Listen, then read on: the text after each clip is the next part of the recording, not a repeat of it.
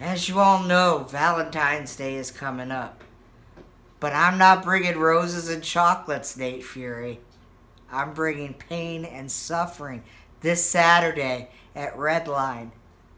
Now, you're talking about unleashing the fury, whatever that means. But there's somebody wise who said everybody has a plan until they get punched in the face. And that's what we're going to be doing, Nate.